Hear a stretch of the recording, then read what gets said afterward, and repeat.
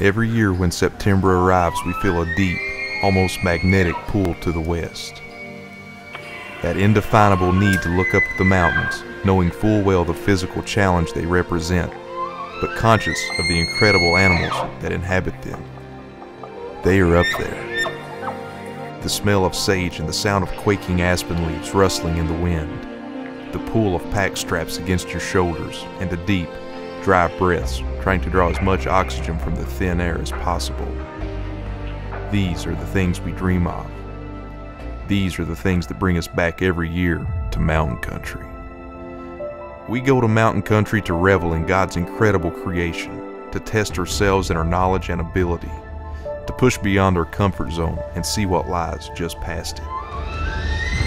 We take everything with us when we climb: our dreams, our knowledge, our hours of practice, our hopes, even the love of our family.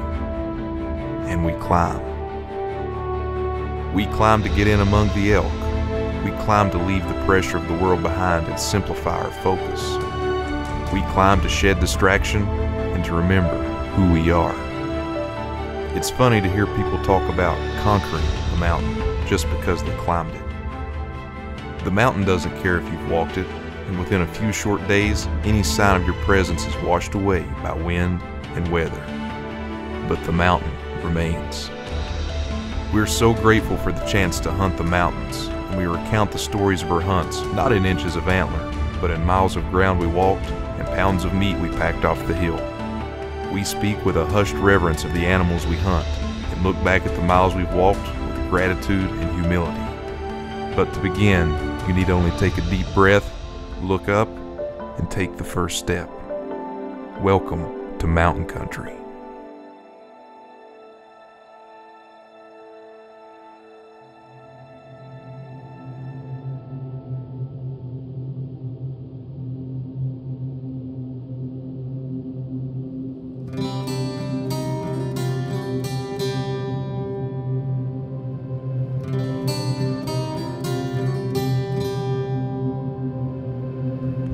You know, when you come out west, it's certainly first of all, it's a humbling experience, no doubt, and it's a point of solitude no matter what you do. I mean, you're glassing, it's quiet, you're looking at this vast expanse world that is so different from what I'm used to. You know, I'm a Midwest whitetail hunter, and when you come out to a place like this and you experience it, you quickly are put in your place.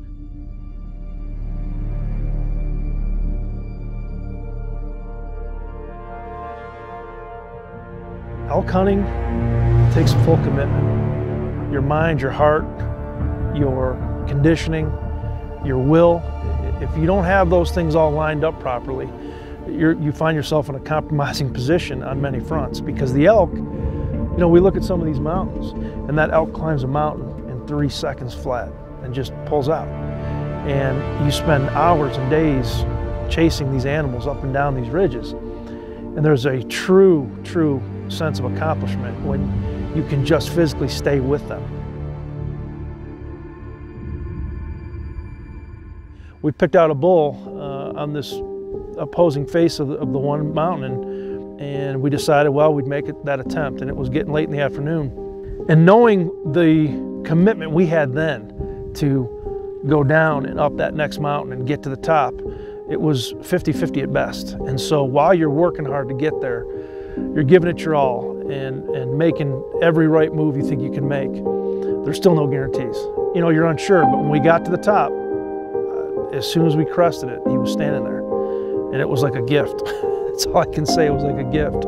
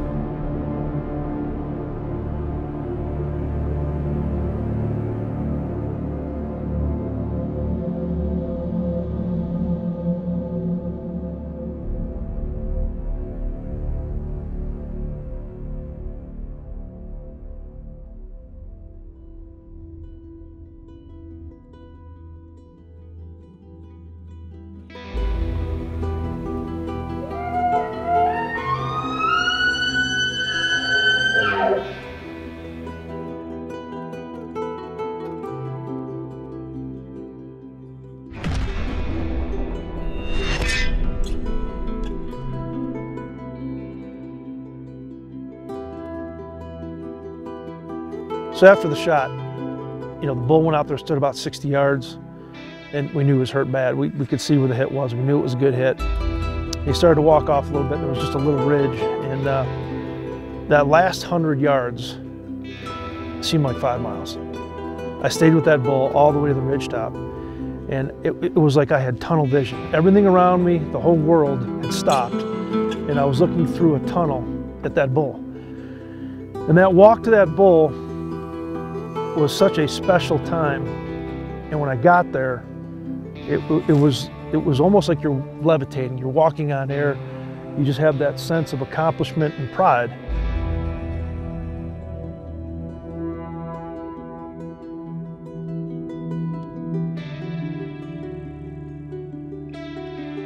In the end, the marks you leave on the mountain are fleeting. But the marks the mountain leaves on you last a lifetime. That is mountain country.